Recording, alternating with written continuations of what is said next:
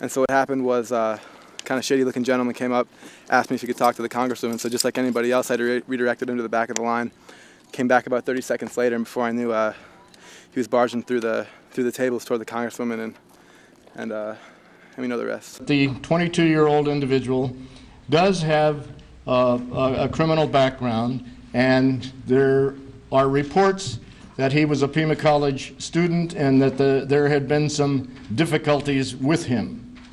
This is more than a tragedy for those involved. It is a tragedy for Arizona and a tragedy for our entire country.